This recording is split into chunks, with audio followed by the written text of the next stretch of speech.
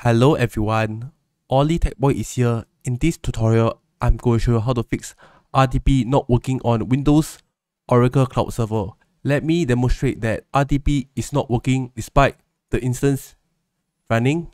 Let me show you. Go to remote desktop connection, copy the IP address, go to the remote desktop connection again, paste the IP address, click connect. And you get this remote desktop can't connect to the remote computers for one of these reason error. Click OK.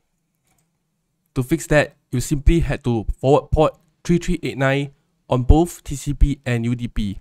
Now let me show you how to do the port forwarding process to fix the issue. Go to subnet,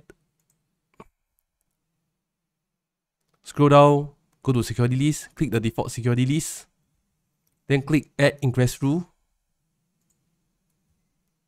The first rule is for the source CDIR is 0.0.0.0/0. Keep the IP protocol as TCP. The destination port range is 3389. Then add another ingress rule. The second ingress rule CDIR is, CIDR is 0.0.0.0/0. The destination port range is 3389 as well. The IP protocol is UDP. Click add ingress rule to add the ingress rule for 3389 on both TCP and UDP.